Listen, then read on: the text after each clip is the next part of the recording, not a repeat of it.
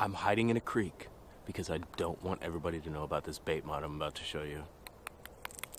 Mikeybalzz fishing. Stay tuned. Nice. Love that go.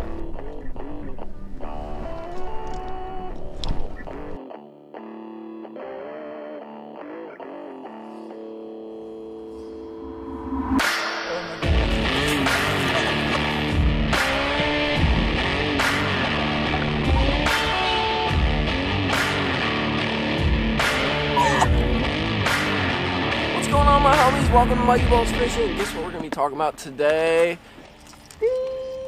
And no, it's not another buyer's guide. I actually have some DIY mods that I want to show you on some crankbaits and some things that I do that I think just get more bites and make things more efficient. They're kind of cool modifications, pretty simple to do. One of them, all you need is one of these. We'll talk about it. But before we get started, make sure to like and subscribe if you dig mods and big bass. And bass from Alabama, bass from Florida, bass from everywhere! The universal bass. We've had a really good time here in Florida, dude. We caught some giants already. The schools are starting to show up. It's a great time to talk about some of these crankbait mods. And ironically, I'm trying to be cheap, and I think I always talk to you guys about that. And one of my favorite baits for like finesse cranking is this guy, and we've talked about it. But literally, I have this one left, and it runs untrue. So because I broke two of them off, it runs untrue, and I cannot get it to go true. So there's a reason, along with the fact that this has kind of like a finesse cranking style to it, that I think it gets bites in Florida, and that has to do with our DIY tip. We'll get to that. But let's do some basic crankbait mods real quick. What do you need to do to catch more fish and be more efficient with cranks? So when I first started doing some of this offshore fishing, I freaking made a huge mistake. If you guys watch, what's that one show? I think I've made a huge mistake. Arrested Development. So I actually don't think, I know I made a huge mistake. So what I did is I didn't change out my hooks. And dude, I literally watched myself in about 25-30 minutes. You can go back and watch the video. I think it's called Losing 35 Pounds or 30 Pounds in 20 Minutes. Like literally I watched 7-pounder after 8-pounder go, oh, hey Mikey, peace, I'm out of here. Like dude, just freaking blow out the hooks. And it's gonna happen sometimes. It's a lot like flipping, you know, you're gonna lose fish flipping, you're gonna lose fish cranking. It's a given part of the process because you're just dealing with a bait that's, you know, fish come off of, dude. With treble hooks especially, it's just one of those deals. But at the same time, you can increase your odds. So I just wanna reiterate one tip. Change out your hooks. You know, we were just talking about my broken crankbait that I'm really pissed about. These are halfway okay hooks, you know, they're pretty stout that it comes standard with, but at the same time, they don't hold up for giant fish. They don't keep them gripped. It's just freaking one of those things that you want to change out.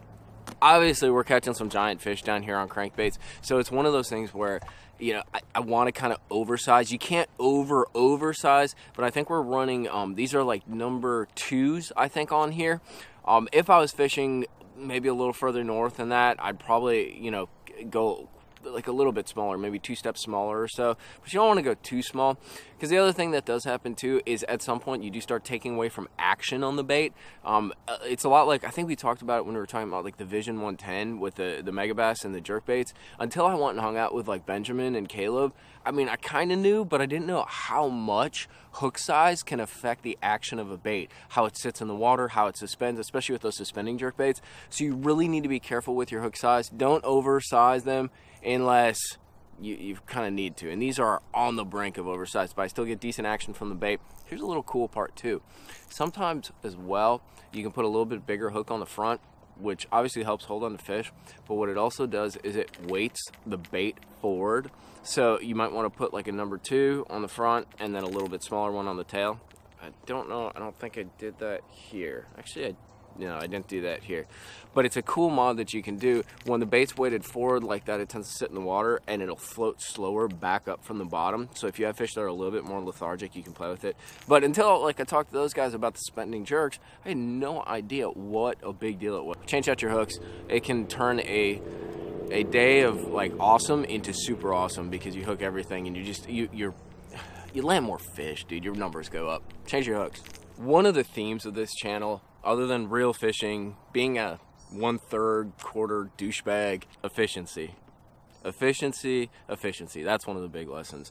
And you know what? One of the reasons I like really emphasize efficiency is because like I kind of suck. You know, some people are like naturally talented and stuff. I'm not, dude. At least at fishing. I can do some things. But like at fishing, It's all work, dude. And half the time I don't figure this stuff out then. Like, so the more time I can save being efficient is the more time I have to fail. Because if you fail enough, at some point you succeed. That's your life lesson from this video. Like, you might not be the best at something, but fail enough, and at one point you'll win. It's just a law of statistics. This is a clip. Now, here's the best part. The one I recommend using is an owner. It's welded shut. Now, if you go on Tackle Warehouse, which there's a link below to it, it's an owner hyperlock or hyperlink crankbait clip.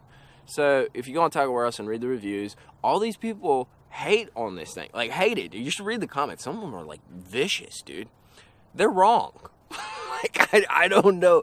I don't know if they were using like 79-pound braid and expecting to like put a hook on this and like jerk on it and it would hold. I have no idea. So I've never had a problem with these. I use them on 10-pound fluorocarbon and 12-pound fluorocarbon. I don't use them for rattle traps. I don't use them for anything else but crankbaits, square bills, deep divers, all that kind of stuff. I won't use them on, you know, jerk baits or anything like that.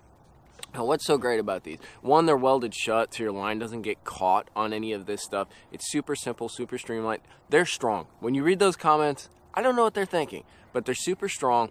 What it allows you to do is two things. One, and probably the most important thing, it allows you to change out crankbaits super duper fast. So as I mentioned in some of the other videos, I think we did like a long lining tutorial and we talked about various like deep diving crankbaits. I have different orders and different gradients of cranks that I use, like, you know, hyper aggressive crankbaits that have a real tight wobble, that dig real hard and make a lot of vibration. And then we have this freaking thing which won't run true, which is driving me nuts.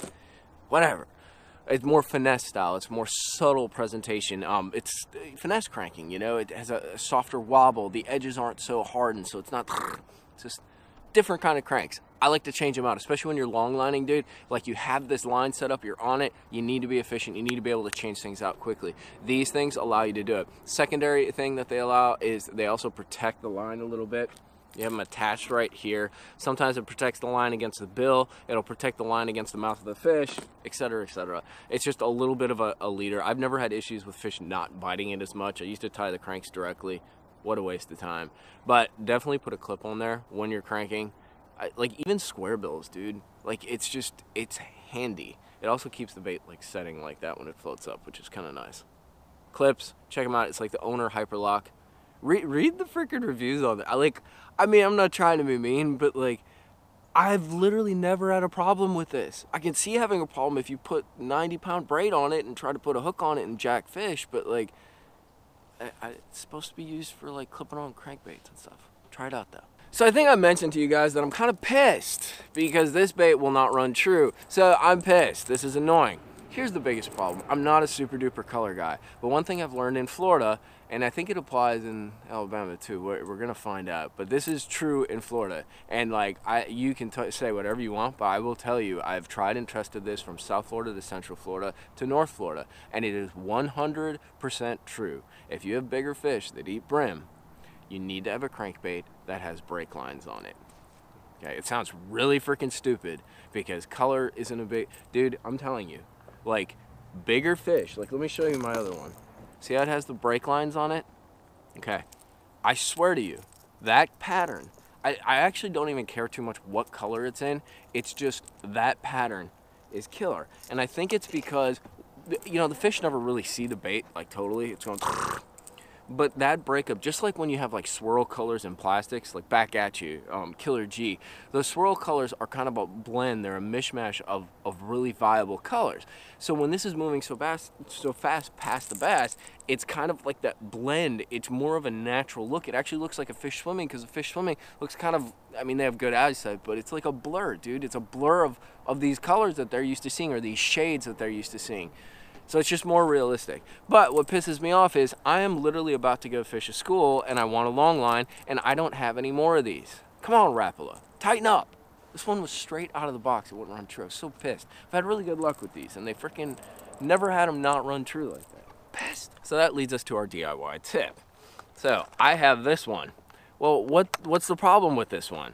Well, this one's like a really pretty color. Let me open it up here. See, it's actually, I literally opened this on the video. Did you hear the glue coming off? This one's a really pretty color, isn't it? It's like shad. Actually, this blue, ironically, it's supposed to look like a shad, but it freaking, that blue iridescent look is what some of the brim look like out here. So, what's the problem? It doesn't have the breakup. Yeah. So here's what we're gonna do. Let me pull this up. Yes. King size. Wow, that sounds filthy. Okay, don't grab a Sharpie. I think you guys know where this is going. Never grab a Sharpie. Sharpies, when you like throw them for a while, they're gonna wipe off. This is gonna wipe off at some point, but it's gonna last longer than a Sharpie. These are the metal, like old school, like remember like in the 80s, if you were alive then, they would sniff markers. These are the ones you wanted to sniff, all right? These are the ones. So, like basically, if you do this in your house, dude, your kids or your girl or whoever like lives there is gonna be like, bro, why'd you have to use a marker in the house, bro? It won't go away for like 2 or 3 hours. I did it at my parents' house to another bait. It reeked in there all night. It was kind of funny, but I'm sort of a terrorist. So, all right. So what we're gonna do is this. We're just gonna put a breakup pattern on here, and what I like to do is just.